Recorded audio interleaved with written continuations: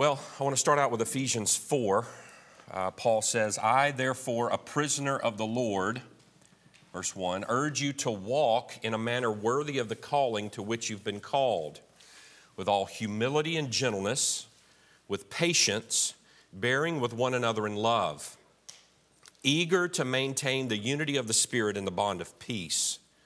There's one body and one Spirit, just as you were called to the one hope that belongs to your call. One Lord, one faith, one baptism, one God and Father who is over all and through all and in all. So as we begin our study on theological triage, it becomes clear that there's really always been a pressing need in the Christian church to be eager to maintain the unity of the Spirit in the bond of peace. The need is particularly urgent in our day, I believe, because our culture is increasingly polarized. It's increasingly impatient with one another, and it's distorted and disoriented in its definition of love. We teeter really on the edge of cultural collapse. I don't know if any of us in this room have felt that pressure before in America, but our culture's certainly there. How easily do we dismiss one another in our current culture? How easily do we just cancel or slough one another off? How easily do we become impatient with one another?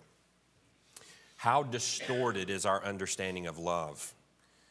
How often does our culture opt for the thoughtless tool of tribalism? Well, if we just get together enough voices and shout loud enough, that has to be truth. Might makes right in our culture, and that's just not right.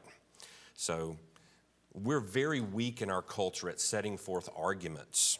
We try to solve our problems on a platform that allows us 280 characters at a time to solve the most deep and profound cultural issues of our day. And it just goes to show a lot of things about what's wrong with our culture. Elon Musk may be the bastion of free speech for us on that platform, but 280 characters to solve some deep cultural issues, I don't know.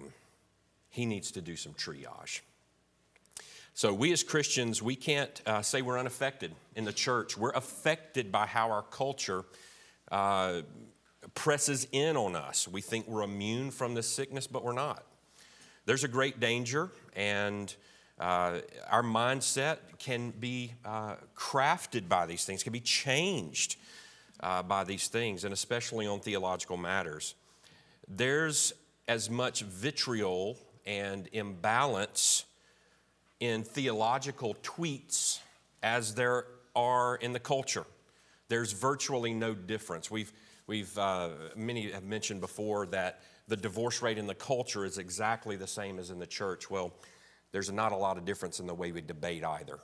We just get nasty real quick.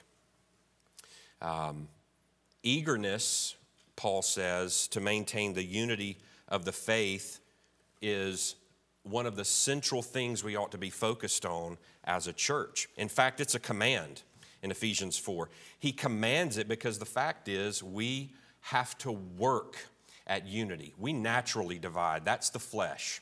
That's the fallen part of us. We naturally just want to carve one another off. We want to cause little cliques and groups. We have to fight for unity. And that unity has to be deeply maintained. And so he says for us to be eager in maintaining the unity of the church. It's a word that kind of brings to mind abiding and fervent warmth among us as Christians. It hints at making every effort to do so. It kind of made me think of the song, ain't no mountain high enough, ain't no valley wide enough or low enough, ain't no river wide enough. We have to hurry to be conscientious about doing so. We have to make unity a constant consideration in our lives as Christians. And so eager unity is the glue that binds us together. And so we can't be unified without doing a proper triage of doctrine. We just can't. It's something we can't avoid. And so this term theological triage really came from Al Mohler back in, I think, 2004. He coined it in a blog, and it's a good term. I think it's a good term because it gives our minds a concept to work with when we're trying to balance out doctrine.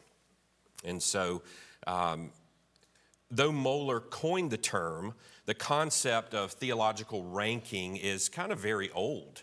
For you super nerds out there, if you want to pick up Turretin's Volume 1, Question 14, he goes into some massive detail about this. We won't go into that here. But maybe our antennas went up when I said doctrinal ranking. Maybe you said something like this: all truth is equally important. How can you say one is greater than the other? It all weighs the same, just like all sin is the same. Really? God hates all sin, so all sin is the same, right? Well, I'd humbly beg you to reconsider that proposition. We have to realize, and what I hope to show in the next 2 Sundays, that the Bible has indeed a doctrinal ranking system, and a healthy one. It has a very healthy one. Just as it weighs sin, okay, it weighs and ranks doctrine as well. Every truth is important. Don't hear what I'm not saying, okay? Every truth is important, but not every truth is of first importance, okay? So with those kind of introductory thoughts, let's talk about the agenda: the what, the why, the Bible system of triage, and some pitfalls to avoid. I'm hoping, Lord willing, to get through the first 2 this morning. So the what of triage, the why, then we'll look at the Bible's own system of triage. We're going to be looking at a handful of texts together that help you see what God wants you to see. So the what. What is triage? Well, it has a medical reference, obviously, and most people are familiar with the word triage. If you're not, it's simply a word that's used typically in the medical field that means sorting or prioritizing patients and their needs according to their urgency. This method was really born out of a deep understanding by medical professionals and their knowledge of the body and its systems, how it works. And it's crucial for saving lives. It assesses the body's needs, and if you ever go to the hospital, you want a doctor who does proper theological triage.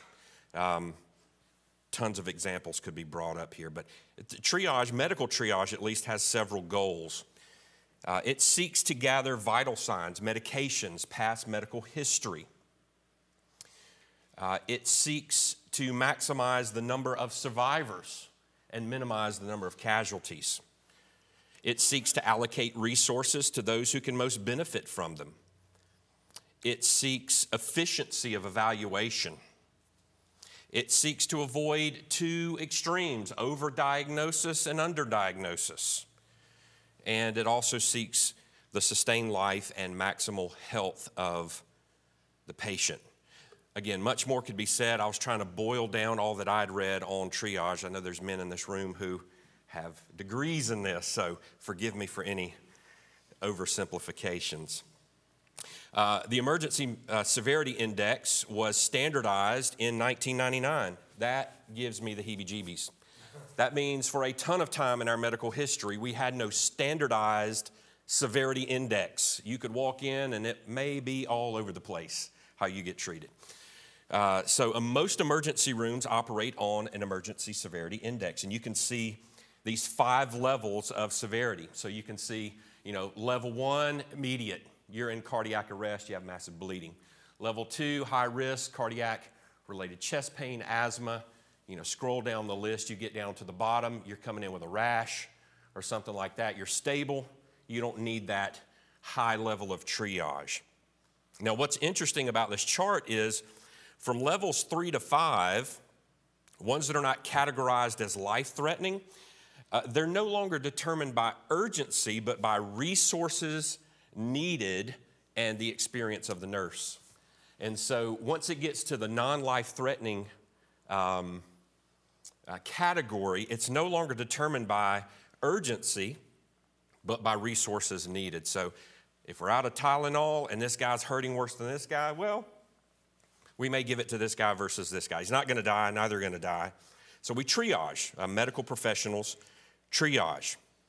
So I hope that gives you a little bit of a picture of where we're going. As with medical triage, we have a theological triage. So what does it do? It seeks to sort and prioritize doctrines and their needs according to their urgency.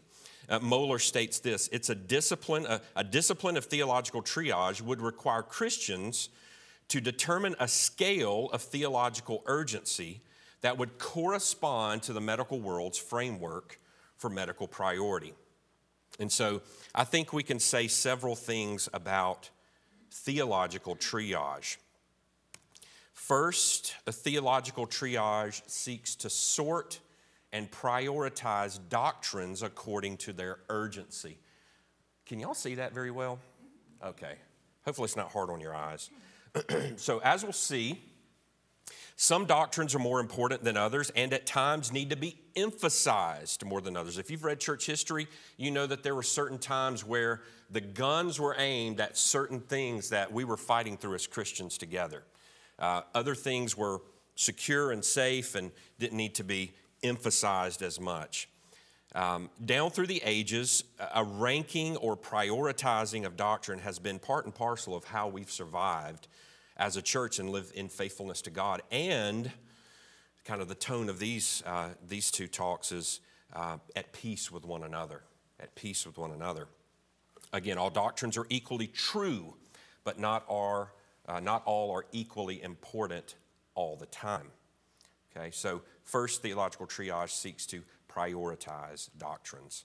Secondly, theological triage seeks to maximize the number of survivors and minimize the number of casualties. Don't get that backwards. Certain vital doctrines, that was not a Freudian slip. Just kidding. Certain vital doctrines, if denied, certain vital doctrines, if denied and opposed willfully, will result in eternal casualties. It will, okay? Heresy kills. Other doctrines that do not threaten life, but if they're held in the wrong way, can cause wounds that, if left unchecked, can infect the whole body and could potentially lead to death. Sometimes doctrines, when they're not informed by the vital doctrines, they can move slowly and almost imperceptibly through the body. They can creep, and ultimately they can begin to affect the vital organs. So triage seeks to maximize survivors and minimize casualties. Now, who does not want to do that? We want to see the church healthy and strong, and even our own Christian lives as we talk with one another. Third, theological triage seeks to allocate resources to those who most benefit from them.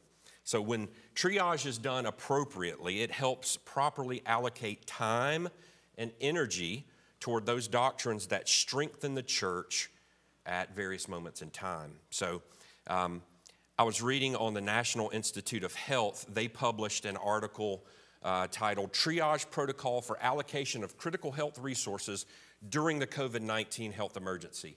And basically the brass tacks of the several articles that I read was COVID-19 broke the triage scale, we could say.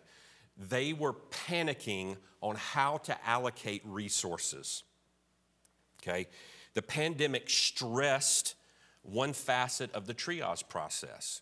There was no metric for the allocation of resources in a pandemic, and so all these big heads got together and tried to create a triage scale for a pandemic. Well, thankfully, Scripture is complete and a sufficient repository of doctrine that can triage any doctrinal situation. We don't have pandemics that hit the church that we're unprepared for. Scripture has all that we need. It's sufficient in all ways. So there's no theological pandemics unknown to man, and there's nothing theologically new under the sun. And so this should give us comfort as we triage. We're not going to fundamentally or categorically run into things that the church hasn't faced before and that the Word of God is not sufficient to answer, okay? We have an endless fountain of resources. So something like this. If a brother or sister is fretting about head coverings, okay, that's something in many people's thinking. They're fretting about head coverings, and another brother or sister's wavering concerning the Lord's Supper. How do I view that properly? Triage helps the Christian adequately allocate time and resources to the latter, the issue over the Lord's Supper, because it recognizes that the Lord's Supper can affect how we live a lot quicker than the issue of head coverings, okay? It carries more theological weight and influence. So, unfortunately, the former ends up creeping into the church a lot quicker. We major on the minors and we minor on the majors. And that's just the nature of who we are. We want to, well, didn't you see this text, brother? And you should be doing this. I like what Alistair Begg says. He says, we have to keep the plain things the main things and the main things the plain things. Fair enough. I think that's a very good way to look at it. So triage helps us allocate time. You can't answer every phone call and email with equal urgency. I'm sorry. Not everything's on fire in the same way. It's just not. And we do that in our lives personally as well. So I'm begging for this in our theological lives as well. Theological triage seeks efficiency of evaluation. So when we triage correctly, we reduce the associated risks caused by stressful conversations over doctrinal matters. What do I mean? I'm going to put it in street terms for you. It helps you keep your mouth shut and your heart calm and at peace when you're sitting at the Thanksgiving dinner table and that certain relative keeps bringing up that theological issue. And you just feel your teeth clench and your gut gets tight and you're like, what do I do? Is this even worth fighting for? Well, when we triage correctly, we can have a calm heart because we can know where we're at in that conversation and go, okay, this is not a life or death thing. This is a matter of secondary or tertiary importance, okay? So we don't have to be busy-minded or worried if we triage correctly. The more efficient you can be in triage, the more helpful and Christ-like you are to others. Now, I can't speak to the personality of your relative. That's not what this Bible study is about. That's a topic for another time. But this will at least help you think about if we triage correctly, I don't have to be so uptight about those Thanksgiving conversations if I know where they fall in the scale of things, okay? I can think rightly about these things. Theological triage seeks to avoid two immature and major faults in our thinking: fundamentalism and liberalism. Both are equally immature. Fundamentalism is immature in one way, liberalism is very immature in another way. Fundamentalism tends to see every doctrine as equally essential, and it elevates what we would discover as secondary and even tertiary to a fundamental level. Everything's just on fire, okay? Turretin notes this attitude, and he says, it turns every error into heresy and makes necessary those things which are indifferent among us so as more easily to prove that we differ on fundamentals. So fundamentalists make everything a fundamental, a core root doctrine, everything. Doesn't matter what it is. Calvin makes this point that churches will not survive apart from a willingness to tolerate error on lesser matters. Churches won't survive. They won't thrive. They won't grow in love and unity if we're not willing to tolerate errors on lesser matters. In his Institutes, he says, a difference in opinion over these non-essential matters should in no wise be the basis of schism among Christians. Either we must leave no church remaining, okay, we can't agree on anything, and I'm the arbiter of truth, and so you don't agree with me, and we just split up. Or we must condone delusion in those matters which can go unknown without harm to the sum of religion and without loss of salvation. Fundamentalism has been very poor at this, despite their, quote, strict literal interpretation of Scripture. It just makes everything a primary doctrine, just elevates everything. Liberalism, on the other hand, on the other end of the spectrum, tends to minimize doctrinal standards in reaction to fundamentalists and others who would take seriously doctrinal matters. Richard Baxter once said, "Many an error is taken up by going too far from another man's faults." So you examine a guy's faults and you totally pendulum swing to the opposite side. You've overcorrected, you've not rightly corrected. So many an error is taken up by going too far from another man's faults. In other words, overreactions and this total pendulum swing at error are themselves errors. This is a tendency of our current Christian culture. What do they say? No creed but the Bible. Well, that's a creed. You get that? No creed but the Bible is a creedal statement, and we don't live like that as Christians. It's a total swing in the opposite direction. So both fundamentalism and doctrinal minimalism are immature. They don't triage correctly. One treats a theological splinter like a gunshot wound, and the other treats a theological gunshot wound like a splinter. That's imbalanced. That's not a proper triage. So if we do triage correctly, if we don't do triage correctly, we're going to fall into one of those two ditches. That's just what we're going to do. Theological triage seeks the sustained life and maximal health of the Christian church. So when done correctly, the Christian creates a context for sustained health and maximal life for not only himself, but his fellow Christians, his or her own local church and the wider universal church. And so who doesn't want that as a goal of their life as a Christian, to see not only themselves but their brothers and sisters healthy in the Lord, walking strong in the Lord? But let me say this, everyone does theological triage. You cannot escape it. If you're uncomfortable with what I'm saying, guess what you've just done? Theological triage. You've ranked and weighed what I've said as, is that biblical or not? Okay? You're doing it right now. So how well we do it is my concern. You're doing it, but how well we do it is my concern. It's, as Moeller states, a question of Christian maturity and wisdom.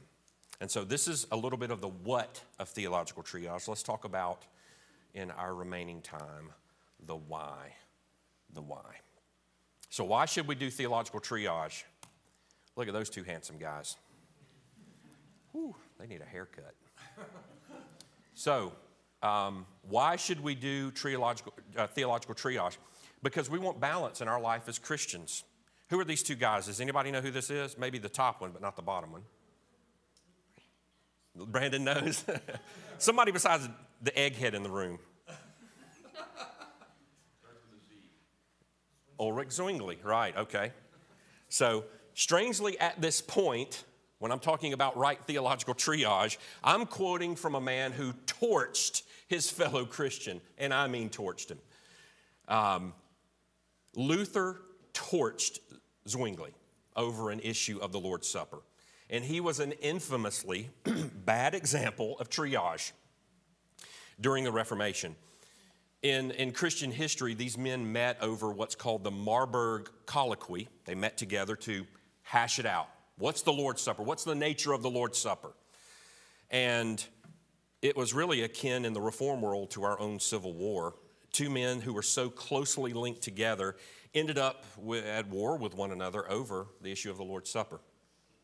Luther being the strict one and extending the fundamentals more widely than he ought, which he was apt to do in other things, When he was approached by Zwingli with the right hand of fellowship, Zwingli's like, we're still brothers, right? Do you know what Luther responded? You're of a different spirit. You're of a different spirit.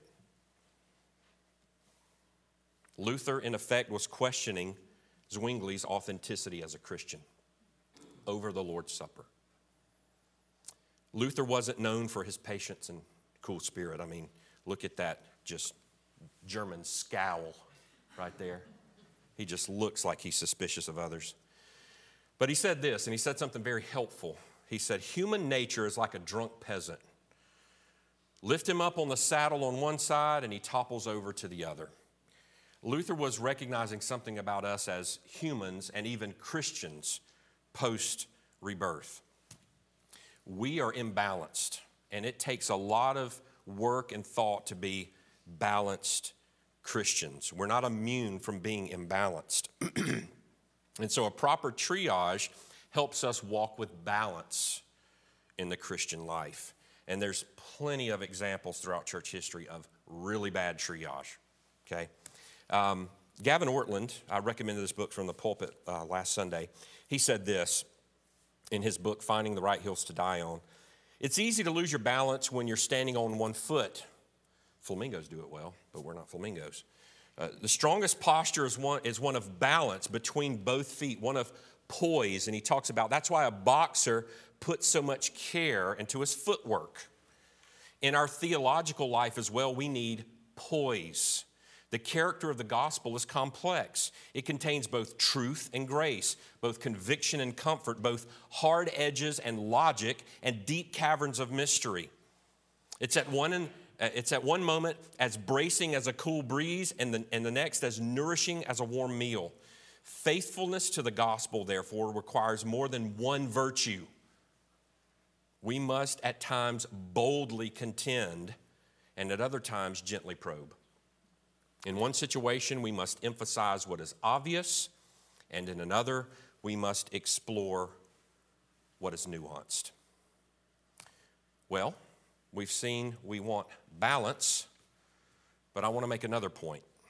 If we don't triage in the right way, if we do this wrongly, we cripple ourselves in the fight. When we're defending the faith, when we're walking together shoulder to shoulder for the faith of the gospel, if we don't get this right, we cripple ourselves, we risk wounding or even killing our own at worst, and discouraging and dissuading others at best. A call to defend the faith is a call to theological triage. We've seen that in Jude, I think, over and over, and we're going to see that more particularly as we move down through the passage. We've seen in Jude that it's all hands on deck. No one who names the name of Christ is exempt from this labor in contending for the faith. We run a risk, however, of crippling ourselves and wounding those we love if we're not efficient in theological triage. We'll spend resources on things that don't matter. We'll paralyze ourselves and not spend it all. Time, energy, money, whatever it may be. We discourage and dissuade growth very quickly by majoring on minors and minoring on majors. Christians have died many times from friendly fire, literally and figuratively. Some pastors have become so discouraged by the crossfire they've left the ministry because their congregants major on the minors and they just burn them out. Pastors are men too, and they can get burnt out. Okay? There goes one more soldier of the cross off the battlefield. Do we really want to do that? Many Christians shrink back from working through theological issues verbally as they seek to grow in a community of faith for fear of saying something wrong. And they may be ostracized. I don't want anybody to think I'm stupid by asking this question. I've heard that from younger disciples, and I'm like, please stop saying that. Stop hedging yourself with, I don't want to sound stupid, please don't judge me. Just ask the question. Are we communicating a community of love in which those things can be asked and grown through? We can work through those issues. We can wound young Christians by not doing proper theological triage. Improper theological triage is full of snap judgments, impatience, improper analysis, unrealistic expectations of newborn Christians. The scripture says milk is for the babe, a steak is for the man, okay? Newborn babes in Christ, you can't feed them the same way you can feed a 20-year-old Christian. We have to know that as we're working with others. Some of the richest soil in which we grow is where mature triage can receive any question, and know how to handle it in its proper context. But don't think we can't go beyond actually killing one another. This is a picture of one of the first people who was martyred as a quote-unquote Protestant at the hand of other Protestants.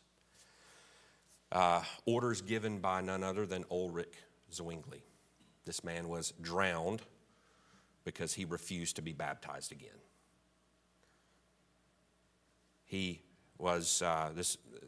Zwingli was affected by Luther's stance on the Lord's Supper, but he goes on to do this. He goes on to kill other people who differ from him on the mode of baptism. He drowned them. This is a caveat, dirt road sidetrack. Once again, why we don't want a church-state union.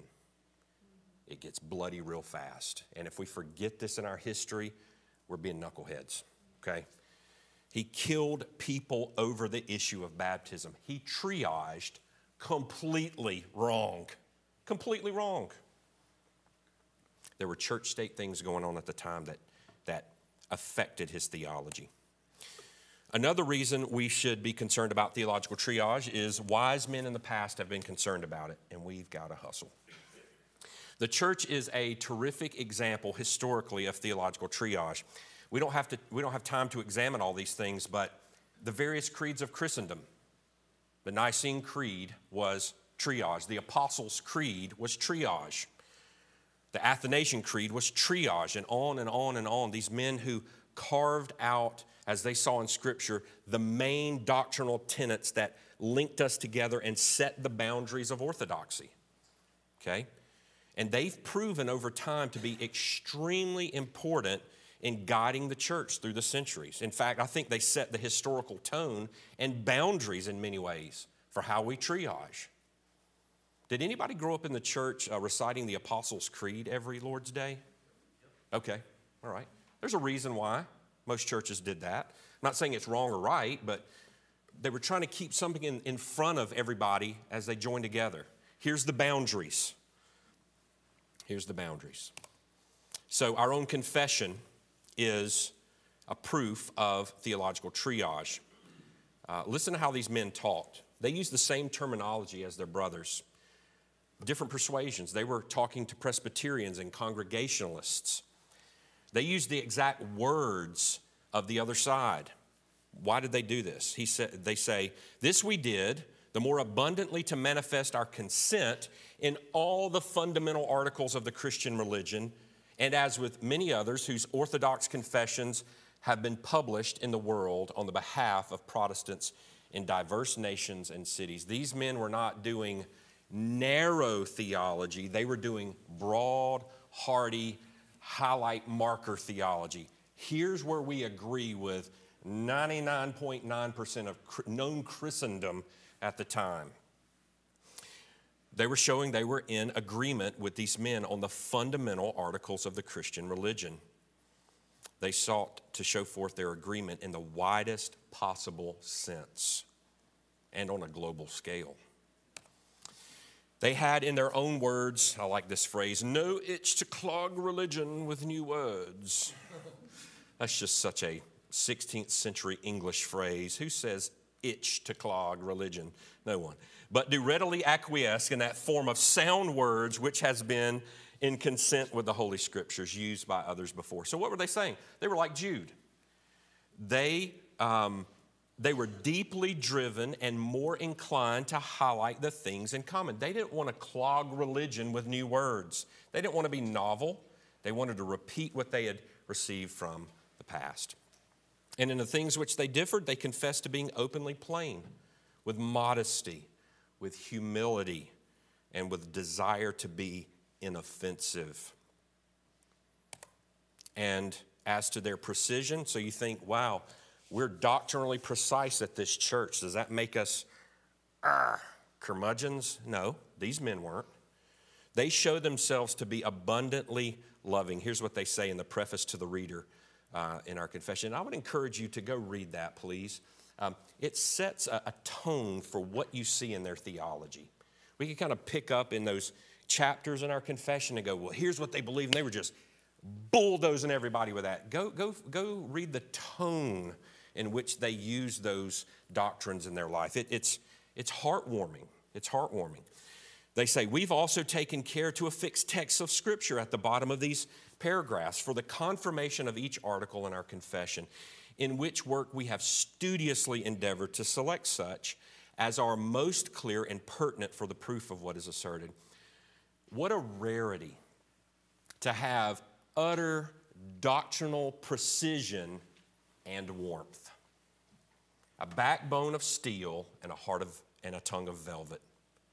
That's just, when we did our study on Newton, that's what encouraged me so much about Newton. He was a man who was resolute theologically, and he was so tenderhearted. We have to be the same in theological triage. And they were mature men. They were mature men. They were hardy men, big-chested men, particular men for the truth. And they said, contention is most remote from our design. As they penned this, they weren't thinking of contention. They were thinking of unity. They were thinking of doing right triage to unify the church. And they triaged well. And I think the proof of that is the fruit that they've borne in that document, and we're proof of that 400 some odd years later. We may believe their doctrine, beloved, but the question in our theological triage is, do we have their balance? Do we have their balance? Are we of the same spirit? And so these men confessed something that was exemplified by, now I don't know if this quote is actually his. I've done some study on this, and I don't think Augustine actually said this, but it's attributed to him because Augustine's like Babe Ruth of Christianity. So give Augustine anything and it's gold, right? So Augustine is attributed as saying, in essentials, unity, in non-essentials, liberty, and in all things, charity. Church historian Philip Schaff said this is the watchword for Christian peacemakers. And this is a little phrase that I think we should lock in our hearts. In essentials, unity. In non-essentials, liberty. And in all things, charity. Charity is just an older way of saying love. Love. We can do this in love. And so next time, we will examine the biblical data for theological triage. So we're going to get down in the Scripture, and hopefully we're going to look at some pitfalls to avoid. So come prepared next time to dig into the Scripture. And so I hope the Lord gives us wisdom in this. We need it. We need it. So any questions really quickly before we close in prayer? That was it. Not a question, but it just made me think about some of the, when we see it today with things like Twitter or X, but back then there's writings where people are writing back and forth. You're right. There's a lot of nastiness. Yeah. You mentioned it with Yeah. Luther and Zwingli get together. Yeah. To see that confession prefaced the way it was. Yeah. Is, Yeah. They knew what they were doing. They knew the risk they were taking as well. Probably one of the disadvantages we have to Twitter is if I think it, I can say it immediately. When I write a letter, I have to think what I'm saying, and it takes 2.5 weeks on a donkey to get there. yeah, but that was worked on. That was worked on. I think it was 100 churches worked on that. 100 churches, 100 men at least, representative of those churches. So yeah, I'm anti social media. I just never had it because it's just too nasty. There's just too much. But anyways, that's a diatribe I don't need to go into. Any other questions or thoughts? I hope this was helpful. Okay, good. Well, let me pray for us. Father, we thank you so much for the mercy you've given us in studying these things together as a church body. Help us to love one another. Help us to be eager to maintain the unity of the Spirit and the bond of peace. Help us to do proper triage. Give us a a readiness to come back next time, to see what the Bible says, and to lock those things down in the core of who we are, that we can be stronger Christians and that we can contend for the faith rightly. May you receive all glory today in our worship. In Christ's name, amen.